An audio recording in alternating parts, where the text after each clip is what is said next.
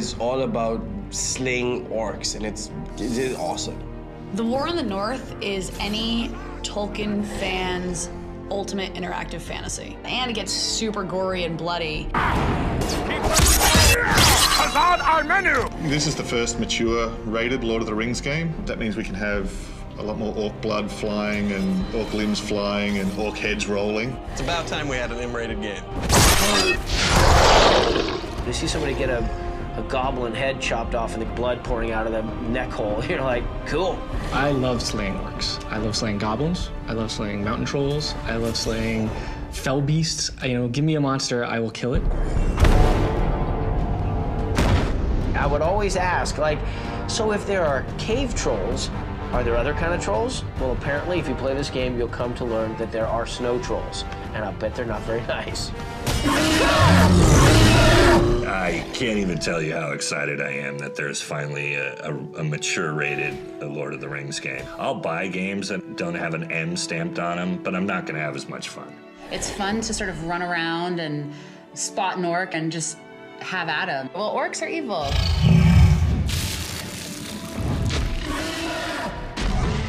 It's nice that, you know, I can get on Xbox Live and kill things with my friends. And I can be in my underwear, and they have no idea. The characters have a little gravity to them, a little weight to them, so when they get hit in the kneecap and it explodes their kneecap, you really get a sense of the tendrils and all the things that hang out of the kneecap as the character's falling.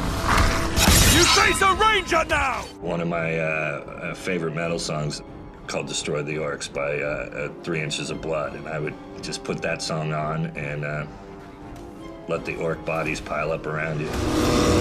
I'll be honest, sometimes I feel bad for orcs. I think an orc, if you properly, you fed him and gave him shelter and befriended him, I think that would be for life. If I see an orc in a game, that's a different story. I know it's just a game, so I'm gonna kill the out of him. Bring it.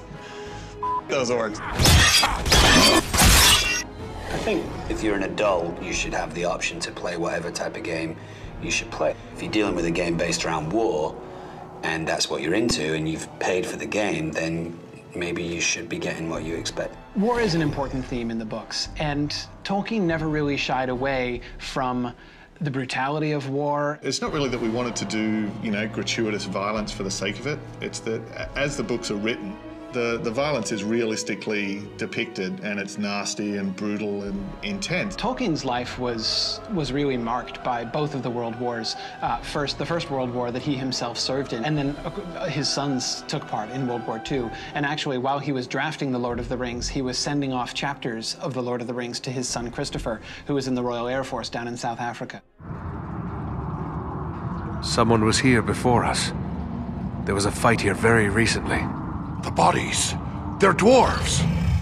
I think War in the North appeals to a couple different types of gamers. I think it appeals to the guy that just wants to hack and slash his way through an adventure. It appeals to a guy who wants to have a little bit of a role-playing experience. An action role-playing game is one where you build your character for the purpose of making them a good fighter. It's really a game that's bringing together two genres. In terms of the role-playing elements of the game, I mean, the studio that's making it, Snowblind, has a more than 10-year heritage of making fantastic role-playing games. It's very fast, it's very aggressive. The other side of that, the role-playing side, is it's more than just playing as these characters, it's developing a character. I love role-playing games where you can actually get new attributes or get new things, new powers or new strengths. I like to get involved in a battle and feel like I've been instrumental in killing the enemy, but I also like to be a little strategic. Being able to use a heavy strike in the game when you see this little arrow appear above a character's head and you can slice them apart in slow motion, whether it's taking off their head, their arms, their legs, or, I mean, that's really satisfying. If it's not rated M, why are you playing it, you know? If you're just hitting things and blood doesn't come out, what comes out? Coins? Candy? It's no fun unless blood comes out. Am I right? I'm totally right.